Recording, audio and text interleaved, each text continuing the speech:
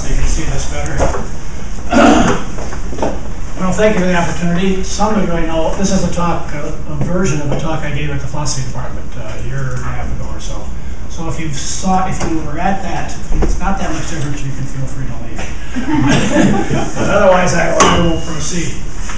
Anyway, as I indicated in the flyer that went around, when people ask, what do you teach, and I say philosophy and mathematics, they say, what? You know, what's the connection? Well, I want to make the case that there's a huge connection between these two fields, historically and even today.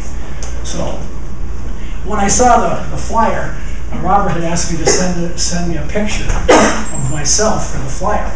And when I saw this, I thought, well, let's see, that old guy must be, again, that guy must be Robert. Anyway, this is a famous picture called The School of Athens. It was by Raphael. It's a fresco in the Vatican. And it really nicely brings together, surreptitiously, because I didn't send him a picture, but it brings together the theme of my interest, which is mathematics, philosophy, and the fact that it's in the Vatican. Another interest of mine is religion and theology, given my current appointment as a graduate of an Interfaith Institute. We'll come back to this image at the end as kind of a summary, because in a way it nicely summarizes what I want to say today. We're going to start actually with Pythagoras, a little before Plato, because when I ask the students in 495 what's the most famous theorem, they always say the Pythagorean theorem. And this is a statue on the island of Samos where Pythagoras lived, and obviously it depicts the right triangle and his theorem, famous theorem. But Bertrand Russell said of Pythagoras that he was intellectually one of the most important men that ever lived, because the whole conception of an external world revealed to the intellect but not to the senses is derived from him. So Russell looks back to Pythagoras as the touch point for this issue between, can we have knowledge that is not necessarily from the senses, but is from our rational being. Plato is famous for having said the knowledge which geometry aims is the knowledge of the eternal and not of the perishing or the transient, from his Republic, Book 7. And then that brings us quickly to Euclid, who was a student in Plato's Academy, approximately 300 before the Common Era. And Euclid was, as I indicated, a student there. He went on to establish the School of Mathematics in Alexandria, wrote the Elements, and is probably most famous for today, especially for the axiomatic development of geometry. With 5 postulates, 5 common notions, he was able to prove 465 theorems. Now this is going to be old hat to the math people here, but this is what I had to tell the philosophers to remind them. He starts with common notions. Things equal the same thing or equal to each other. Equals added equals or equals. Subtracted or equal. Things which coincide are equal, and the whole is greater than the part. Nothing really profound, right? Pretty commonsensical kind of notions. Then he added to that postulates. 2 points determine a straight line. Again, pretty clear. Straight lines can be extended. A circle can be drawn given any center, point, and radius, and all right angles are equal to each other. So, a fairly efficient set of axioms so far that he was able to develop so much out of these things. There was one kicker, of course, and that's the famous 5th postulate, which in Euclid's Elements reads, if a straight line falling on 2 straight lines makes the interior angles on the same side less than 2 right angles, the 2 straight lines, if produced indefinitely, meet on that side on which the angles are less than 2 right angles. You know, the character of this postulate right from the very beginning is so different than the common notions and the others. And of course it caused mathematicians for centuries a lot of problems. Why should something that is so rich in content and is far from intuitively obvious, whereas the others seem to be, why is that a postulate, and why can't we prove that? But anyway, that takes us down the story as in its relationship to philosophy as well. Of course, that postulate was rewritten by Playfair in the 1700s, and the one that we usually learn now in high school geometry. Given a line and a point not on the line, there is one and only one line through the point parallel to the given line. Out of this, as I indicate, Euclid was able to prove 465 theorems, including the sum angles of a triangle equal to right angles, the Pythagorean theorem, congruent and similar triangles, prime numbers are infinite, volumes of cones, cylinders, and spheres. And he ends his book 13 with a theorem about regular solids, which I want to discuss next. Regular solids are solids or polyhedra where each face is a regular polygon, all the sides are equal and the angles are equal, and each vertex of the polyhedron has the same number of faces and edges. He proved that there are exactly 5 such regular polyhedra, and they were called the Platonic solids. Now, in the math group, you probably don't need to see the proof, but for the philosophers I did run through the proof real quickly. We'll start with what the 5 that were known in the time of Plato and Euclid: the tetrahedron, 4-sided, the cube or hexahedron, the octahedron, the dodecahedron, and the icosahedron with 20 sides.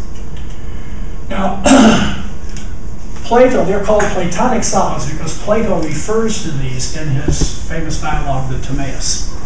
And the reason he refers to it is that way back at the time of Plato, there was this desire to combine science with mathematics, or to understand the scientific knowledge we have in mathematical terms. And that's still a very driving force in science today. If once you can explain something in mathematical terms, you've explained it.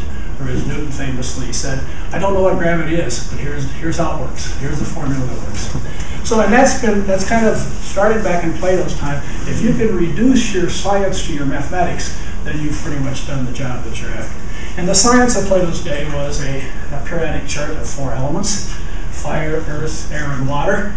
We think that's pretty primitive, but in his day there were people who were arguing that everything is water. And their argument was that, well, we see water in a solid form, ice, we see it in a liquid form, we see it in a gaseous form. So, you know, it covers all the states of everything must be made out of this water. And there was other sort of intuitive reasons. When a fire burns, you see the air escaping and the smoke. You see the fire that's there. You see the crackling, which is the water that is leaving, and then what's left over the ashes are the earth. So wood, and when it's burned, you see it's made up of those 4 elements, and you can decompose it. Anyway, Plato said that the fire was actually little atoms of tetrahedra. And earth, because the tetrahedra, by the way, because they're very pointy. It's that fire breaks things up. The cube represented earth because it's nice and stable. Air was the octahedron. Water, because it flows and is almost round, was the icosahedron. And of course that left the dodecahedron, the 12-sided. And he says, well, that's the dome that covers the universe. Now, just to take this a little bit further with Plato's Timaeus, and this is a quote from the dialogue: "To the earth, then, which is the most stable of the bodies and the most easily modeled of them, may be assigned the form of the cube, and the remaining forms to the other elements: to fire, pyramid; to air, the octahedron; to water, the icosahedron, according to their degrees of lightness or heaviness or powers of penetration. The single particles of any of the elements are not seen by reason of their smallness." Well, you got that right. We don't see atoms very well. They only become visible when collected. The ratios of their motions, numbers, and other properties are ordered by the God who harmonizes them as far as necessity permitted. And there's a 5th figure, which is made out of the 12 pentagons, the dodecahedron. This God used as a model for the 12-fold division of the zodiac. Now, he didn't just lay this out, he also did what we would call today in chemistry, he balanced equations. For example, water, which remember is the icosahedron, has 20 faces. If you break it up, you get fire, which is the tetrahedron, 4 faces, plus 2 airs, which are the octahedron. So 2 times 8 plus 4 is your 20. So there's got the equation balanced there. A volume of air divided in 2 becomes 2 fire. 2.5 parts of air condensed into 1 of water. An equation like that, we would like to make those whole numbers, so we would probably say 5 air, which is 40 faces, equal 2 waters, which is also 40 faces. So he had a whole concept in his science of balancing equations, as we do now in chemistry class. The point I want to make is that the science in Plato's day has been replaced many, many times over, and we kind of all smile when we hear about Plato's science. But Euclid's proof is still valid today. mathematics that was proven during the Greek era is still good mathematics today. Mathematics is the best and most certain description of reality. That's the idea that people have for over 2 millennia. Again, this is for the philosophers, but I'll just quickly run through it. So we can just quickly see how Euclid's proof was written. He says if we're going to look at polyhedra made out of triangles, and we're going to argue there's only 5, let's look at what we're dealing with. He starts with, and I'm putting this, of course, in degrees instead of right triangles, but we start with 360 degrees in a circle and 180 degrees in a right triangle. And so in an equilateral triangle, which we're going to build our polyhedra out, each angle would be 60 degrees. The tetrahedron has 3 vertices on each, 3 faces on each vertex, and the sum of the angles then would be 180 degrees. He says that's consistent. We know that works. And the octahedron has 4 faces on each of the vertices, and the sum of those angles are 240. And the icosahedron has 5 triangles on each, and you take 5 times 60 degrees, and you see we get 300 degrees. That's still possible. But if we try to make something out of 6 triangles, the sum of them at the vertex would be 360, and so it would be flat. They could not form a 3-dimensional. And then he does the same thing with the cube. Of course, now we're dealing with 90 degrees. And the sum of 3 of them at each vertex would be 270. But if we tried to make one out of 4 squares, it would be 360. And again, our figure would be flat and would not have 3 dimensions. Then we go on to the dodecahedron, which is made up of pentagons. And each vertex has 3 pentagons. And the angle of each pentagon, if you don't know offhand, we just break it into 3 triangles and add those up and divide by 5, and we see that each angle is going to have 108 degrees. And when we have 3 of those, we end up with 324 degrees, which is still possible.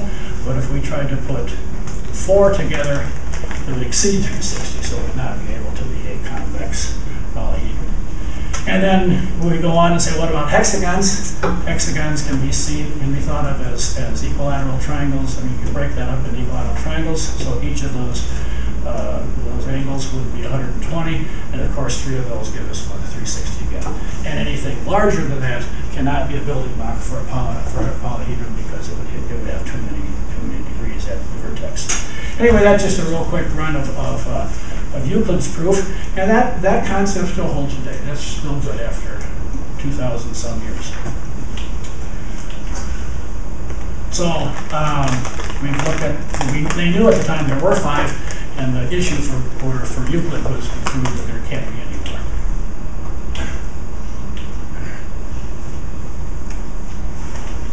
His proof is still valid. Plato's science is not.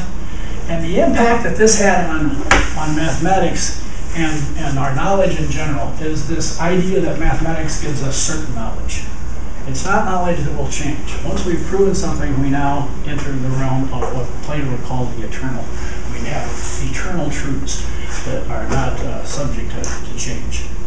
There can be no better description of reality than what mathematics provides. Mathematics was seen as the perfect science. It was seen as a science, and at the time, mathematics was not, as we see it today, a model building, but it was an actual description of reality. It was the queen of the sciences. This continued on into the Renaissance. Galileo said the great book of nature can be read only by those who know the language in which it is written, and this language is mathematics. Kepler said the laws of nature are but the mathematical thoughts of God. Kepler, by the way, was still intrigued with these Platonic solids to the point that his first attempt to provide the laws for the orbits of the planets around the sun, he attempted to circumscribe around the Platonic solids these spheres, and then around that one another Platonic solid, and he found that the ratios between them was fairly intriguingly close to what the empirical measurements were, but it didn't work very well. Fortunately, he gave up on it. What's interesting to me is that here, 1,500 years later, more than that, they were still trying to make sense out of the Platonic solids as a principle of explanation for science, for what we were discovering. even as Plato did. Kepler was trying to do it. He did finally give that up and said it's not circles. Back, the Greeks thought that the circle was the perfect figure, and so the circle must be the way the orbits would go. He gives up the circles and says, let's go for ellipses instead, with the sun at one of the foci, and he gives up constant speed. Another principle of the Greek idea was not only the perfect figures, but also constant speed. And he did that because speed is not constant. The planets go faster as they get closer to the sun. What is constant is the area that is mapped out in a given time frame. And you think about this conceptually. Why in the world would area of a two-dimensional ellipse have anything to do with the speed of planets going around? I mean, the conceptual break that he did with his laws of planetary motion is profound when you think of the 1,000 years plus of Greek ideas of constant speed and constant radius, where the circle is a perfect figure. It's the area that's constant. Descartes goes on as a philosopher. We know him as a mathematician, but the philosophers like to claim him too. And what's interesting about the connection here is that for Descartes, mathematics was the model for the best kind of knowledge. Descartes was living at the time of Renaissance, Reformation in Europe. A lot of things that were believed to be eternally true were kind of falling apart. He traveled around Europe and elsewhere to try to broaden his education. Finally realized that there was really nothing he could put his stakes down for that would be certain, except mathematics. He found mathematics was the model. In his discourse on methods, which, by the way, the appendix was called geometry. The analytic geometry is actually just an appendix to his philosophical work. He says it's only the mathematicians who have been able to find some proofs, that is to say, some certain and evident reasons. I was especially delighted with mathematics on the account of their certitude and the evidence of their reasonings. And so when he set forth his 4 points on method, these are what they are, and as mathematicians we will recognize them. Not to accept anything as true which did not clearly known to be true. There's Euclid's basic common notions and postulates. Divide each difficulty into as many parts as possible. In an orderly way, begin with the simplest objects, gradually climb right up to the knowledge of the most complex. And fourth, make my calculations throughout so complete and my review so general that I would be confident of not omitting everything. A good set of guidelines for math students. Those long chains of reasoning, all simple and easy, which geometries have habitually used to reach their most difficult proofs, gave me occasion to imagine to myself that everything which could fall under human knowledge would follow in the same way. So Descartes as his method for philosophy. Even Hume, the great skeptic, who questioned everything, including causality and everything else, said, though there never were a circle or a triangle in nature, he at least understood that these were abstract things, that we never can see a circle because it's two-dimensional. Anyway, the truths demonstrated by Euclid would forever retain their certainty and evidence. So even a great skeptic like Hume sees mathematics as that certain truth. Famous mathematician Kant said, all properly mathematical judgments are synthetic a priori. For Kant, if you need a little review of your introduction to philosophy, he divided things which were analytic and synthetic. And analytic were things like mathematical statements, or all bachelors are married, things that are true by the very nature of the words. Synthetic are things that are true about nature. They're not true just because of the way the words, the meanings of the words. And a priori are those things that we know before we've experimented. A posteriori are things that we learn from experience. And Kant famously said that mathematics is synthetic. It's not true just because of the meaning of the words, because there's nothing in all triangles have 180 degrees. There's nothing in the meaning of those words that would make it true. It is something that's true apart from the meaning, and yet it is not. And yet it is not something that we find through measurement and evidence.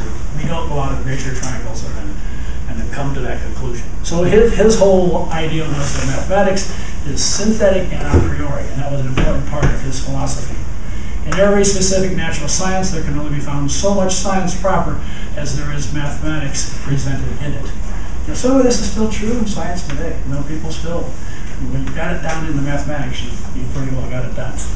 The science of mathematics presents the most brilliant example of the extension of the sphere of pure reason without the aid of experience. And it's this debate through the history of philosophy between, does our knowledge all come through the senses, the empirical senses, what we can measure and experiment on, or is there knowledge that comes through reason that is not dependent on the senses? And this is you could describe the whole history of philosophy as a debate between these two. And mathematics plays that pivotal role always in the middle of that debate. Is mathematics empirical? You say no, it's logical. And does that mean, therefore, is that an argument in case of the rationalists? And the rationalists would argue, of course, as did Kant and Descartes and many others. And the empiricists would say, well, you know, there's other ways of looking at it. And they have to account for mathematics, which is sometimes a tough job. How does mathematics function if everything has to be empirical? Anyway, well, I'll come back to the summary a little bit later, but it's really clear here in Kant and some of these others during this time period. Of course, the thing that really changed the whole world happened after Kant and Descartes and the early scientists, and that is the development of non-Euclidean geometry. Going back to the 5 postulates of Euclid, we see that fifth postulate on parallel, given a line and a point, not on the line, there's only one line through the point parallel to a given line. That was the one that had been questioned, and there have been many attempts throughout history to explain or to prove that based on the other axioms, or to take other axioms and prove this. For example, if you start with, if one of your axioms is that all triangles, angles add up to 2 right angles, if you use that as an axiom, you can prove the parallel postulate. So there were lots of alternatives to the parallel postulate, but nobody could get by with just using the 4 postulates and prove this. But anyway, so that then became the question, and I won't go into all of the historical details as to how that came about with the work of Sacco and others. But the big 3 for the first non-Euclidean geometry were Gauss in Germany, Bolya in Hungary, and Lobachevsky in Russia, all working about the same time. Father Wolfgang said, "For God's sake, please give it up. Fear it no less than sensual passion, because it too may take up all your time and deprive you of your health, peace of mind, and happiness in life." Another little historical footnote here is that Wolfgang Bolya sent to Gauss his son's work, and Gauss said, I would like to praise it, but if I did, I'd only be praising myself, because I had actually worked that out years ago. What an injection letter. Anyway, then Riemann came up with the alternative. If you assume there's more than one parallel line, and you can get a consistent geometry, what if you assume there are no parallel lines?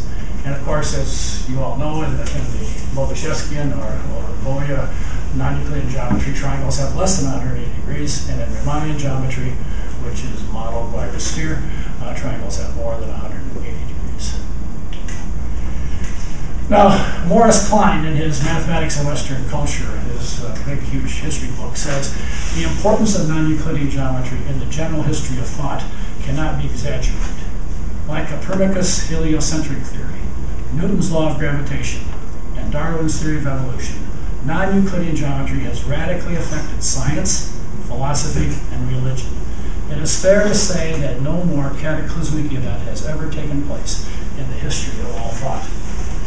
Well, in the math community, we know that non-Euclidean geometry was a very creative point at which a whole lot of new kinds of mathematics was developed. And we celebrate that. But Klein is arguing that it was such a shock, it was to mathematics. There were famous mathematicians that refused to even consider the non-Euclidean geometry. But he's saying that it also affected science and philosophy and religion.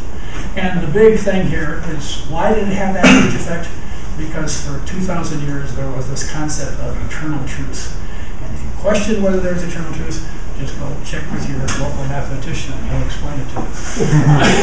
Here's the eternal truth, and now that's clear. Okay, now let's go on. So when you have more than one geometry, and you no longer can claim that Euclidean geometry is the actual description of reality, not just a consistent system or a model, but it is the actual description of reality. If you can no longer claim that, then what can you claim? Where is absolute truth? What do we do with this geometry as the knowledge of the eternal? What happens to that? And the influence of that over 2,000 years was profound, and Klein recognizes that. It led to a rethinking of mathematics. The non-Euclidean geometry took place during the 19th century, and at the end of the 19th century were the great foundations of mathematics debates, and that's a whole lecture in itself, so I won't go through the details, except just to highlight who some of the major thinkers were. Logicism was developed by Bertrand Russell, intuitionism by Brouwer, and formalism by David Hilbert. If we want to talk about those, we can, but like I said, that's a whole other lecture. But I want to jump now to Bertrand Russell, because my talk is from Plato to Russell, and in particular, the subtitle I said that this is the 100th anniversary of the publication of the second volume of his famous Principia Mathematica. When I did this for the philosophy department, it's the 100th anniversary of the volume 1 of the Principia Mathematica. So the timings have been fine here. Anyway, Bertrand Russell, I want to tell his story, but I'm going to shift gears a little bit and move into a comic book form. It's nice to get a little change of pace. And if you're not familiar with this book called Logicomics, it's a really fun book that tells the whole story of Russell and Whitehead and the whole development and some of the problems that developed that. I'll give you a little excerpt from that in comic form. Here's Bertrand Russell's first wife saying, "Oh, Master Bertie is also displeased with philosophy. At least mathematicians try not to contradict one another. Not so philosophers. They are all great and all in total disagreement. They call this trash philosophy. I want to find my way to reality, man. I want a method to acquire certain knowledge." See that goal? That was there from Plato, Euclid on, and it's still with Bertrand Russell. He wants certain knowledge. If we unite the healthy parts of mathematics and the conceptual sophistication of the new logic, we can launch a powerful attack. He really wanted to build a foundation, not only for mathematics, but for philosophy, for knowledge in general. Well, he's sitting in on Alfred North Whitehead's class, and Whitehead says, to achieve any kind of certainty in mathematics, we must re-examine its basic assumptions. We must begin at the beginning. And Bertie sits back there, here. So he meets with Whitehead and says, sure, it's come a certain way since Aristotle, but is it strong enough to deal with mathematics? And Whitehead says, let's join forces. And Whitehead was famous for his book on universal algebra. And so Russell says, you mean write a second volume of universal algebra? He says, no, write together a brand new book. So they work on what becomes Principia Mathematica, which is kind of an interesting bit of overconfidence, maybe. Principia Mathematica was what the great Newtonian book was, and they decided to call theirs the same thing. And Russell gets excited, Whitehead, I've got it this time, I've finally done with the damn thing. And he says, really? You're done? What is it? It's proven. 1 plus 1 equals 2. On page 362, it says, and therefore, 1 plus 1 equals 2. And the kid says, I don't get it, Bertie. Why 362 pages? Let me Plato, chap. So it was such an enormous rethinking of logic and symbolic logic and the whole basis that it took that long for him to prove that 1 plus 1 equals 2. Russell then starts, as things develop, he starts losing confidence in his own program and says, to understand my predicament, remember that my profound underlying aim had never changed, to acquire certain knowledge about the world. Same idea. Somehow mathematics should give us information about the world. Knowledge which should only come from science. But science depended upon mathematics, which was a total mess, plagued by unproved assumptions and circular definitions. To repair it, a powerful logic was needed, but there wasn't one, and so we came to an impasse. He finally said, mathematics is a subject where we don't know what we're talking about, or whether what we're saying is true. And this was actually an insight that is important for all of mathematics, because Euclid tried, one of the problems with Euclid's elements is that he tries to define everything. He defines a point as location without extension. That helps. A line is length without breadth. And as we often point out to our students, if you try to define everything, you get into circular reasoning. One example I like, I think it's Oxford Dictionary, that defines a dog as a quadruped of the genus Cana. You end up using more complicated words to describe simple words, and even if you have simpler words, if you look up the meaning of those, it'll eventually cycle around. So definitions aren't necessarily circular, and Russell recognized that. He also recognized that our axioms are not always intuitively true. They are beginning points. So we can't prove the axioms, and we can't ultimately define. So we don't know what we're talking about, and know whether what we're saying is true. In his Portraits from Memory, his autobiography, he says, I wanted certainty, again this key, certainty, in the kind of way in which people own religious faith. I thought that certainty is more likely to be found in mathematics than elsewhere. After some 20 years of arduous toil, I came to the conclusion that there was nothing more that I could do in the way of making mathematical knowledge indubitable. The splendid certainty which I had always hoped for in mathematics was lost in the bewildering maze. So, 100 years ago, they published their 3-volume Principia Mathematica. He died at 98 in 1970, 42 years ago now, approximately. But the question of mathematics in reality, and the search that Russell, along with Euclid, Descartes, and many others, is still a question that we often ponder. Does mathematics describe reality? Is mathematics just a game, as some of the formalists were? Is mathematics meaningless? Are mathematical objects real? Are numbers real? Are points and lines real? Reality is one of the issues philosophers deal with. It's called ontology. Ontology is what is real, what is true.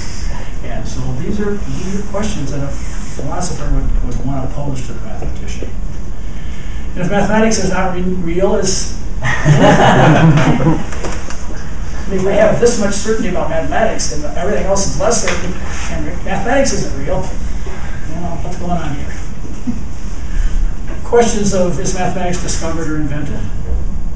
Question of certainty in mathematics. Realism. The status of logicist and formalism and intuition. These are kind of the questions we deal with in the philosophy of mathematics.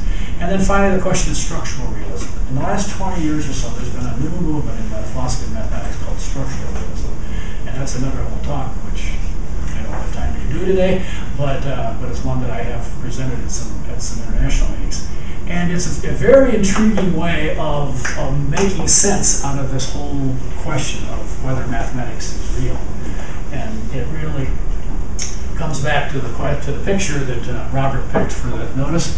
And this is, like I said, from Raphael's famous The School of Athens.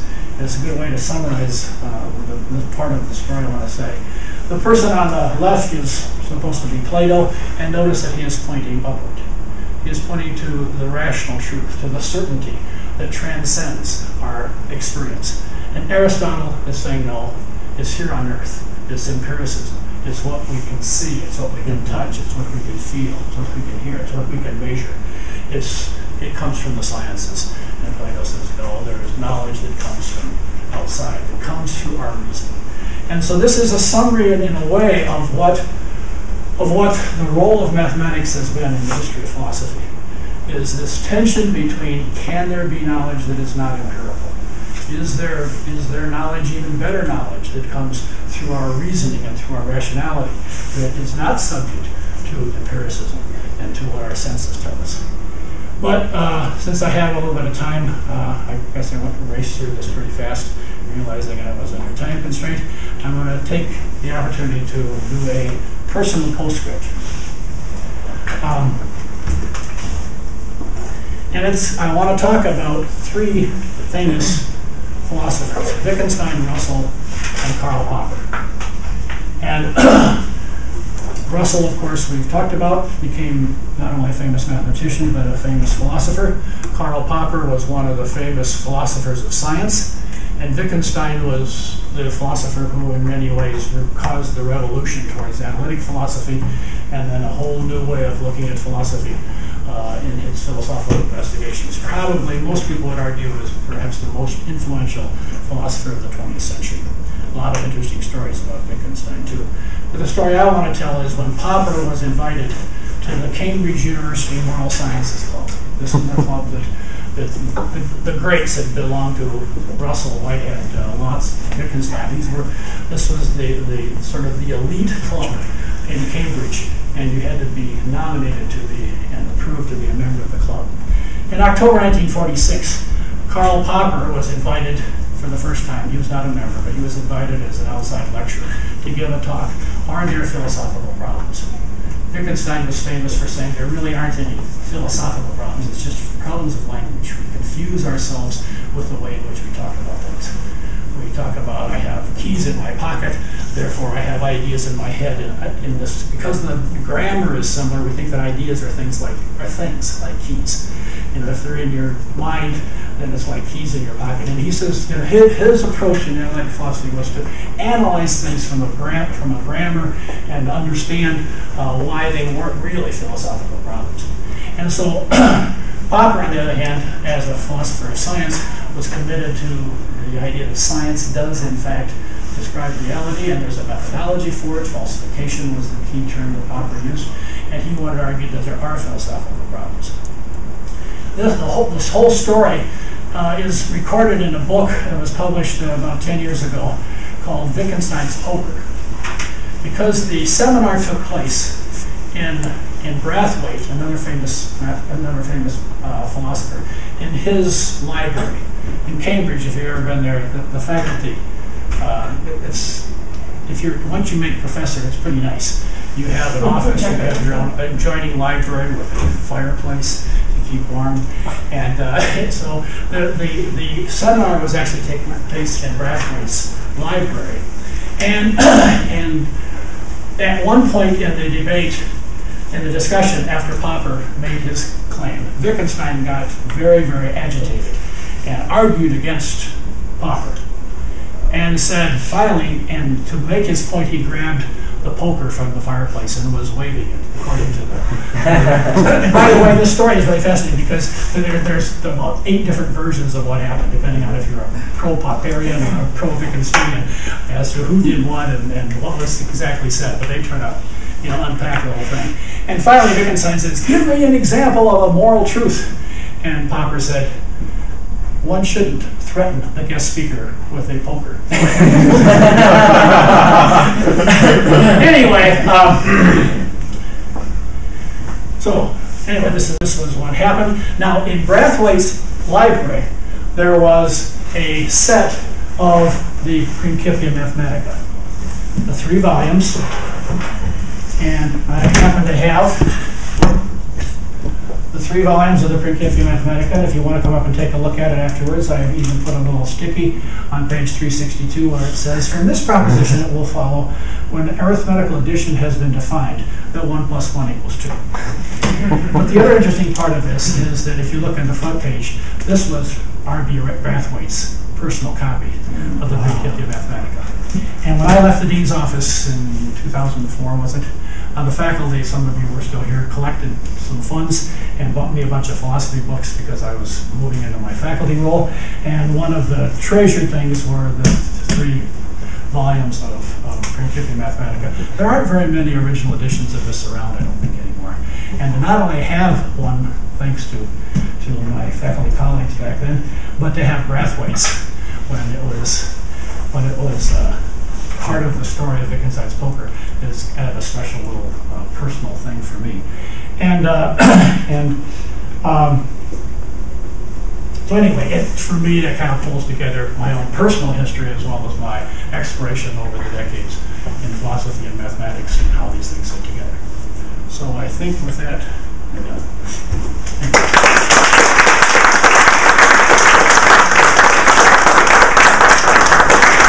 Any questions? Any questions for our speaker? Yes.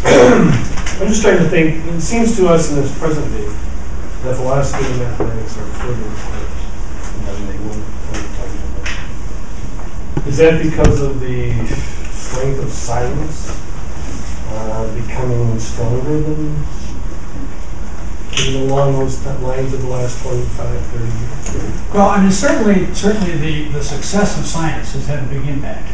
But I would argue that that's sort of a positive force on why we tend to see things scientifically rather than mathematically. But I would argue that the other part of it is the shift in the understanding of mathematics is no longer a science. It is not a description of the empirical reality. It is something else. And whether it's a game or whether it's meaningless or whether it's what it is, we still don't have a good handle on it. But very few people would argue that it is a description of empirical reality. It may be a description of another part of reality. If one argues that there is more to the universe than matter, and science is primarily looking at matter, but there are other things like structure, and structural philosophy tend to do that, or like relationships, then patterns, and all these things are things that mathematicians also like to talk about.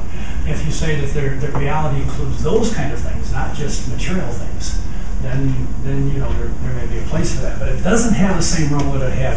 And I think that the case I would like to make is that really the turning point of that began as Morse Klein suggested with the development of non-Euclidean geometry. That's when the sort of the stranglehold on reality in mathematics is yes. So there's a real push, and have been for quite a while, that in the teaching of, say, K-12 mathematics, that it's real life. Do you see that as part of the issue as well? It's real life? Yeah, the question often becomes is, as you're teaching this particular lesson, how does it relate to real life? Well, that's me. I mean, I might want to think about it a little bit more, but my first reaction would be that's a pedagogical question. Mm-hmm. And I think pedagogically, of course, we want to teach things that are relevant to real life. And so is mathematics relevant? Absolutely. In fact, if science is more dependent upon mathematics now than it's ever been. And so does mathematics inherit its reality via science? Mm-hmm. Maybe. That's one way you could argue the case. Or is science reach a dead end when it puts things in mathematical terms, and it finally says, I can't go any further because I have now put it in terms that are no longer empirical, that are rational. And that's as far as we can go. Science does not proceed, uses reason, of course, but it doesn't proceed with an axiomatic base that is apart from empiricism. And I find it really interesting that people like Dawkins and others say that there is no reality other than what the scientists can discover. And yet the scientists use mathematics all the time. And they have discovered that through their empirical method, which is supposed to be the summa bonum of all knowledge. When they finally get to mathematics, that's as far as they go, and they think they're done. They think, hey, we've got it, got her nailed. So anyway, your question is interesting, but I would tend to think of it more in pedagogical terms. Mm-hmm. That we want our students to relate to these things in real life terms, and I try to do it in college classes too. So I think that makes sense.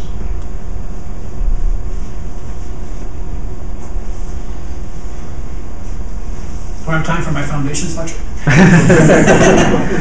If there's no more questions, let's thank Professor Kindschi again.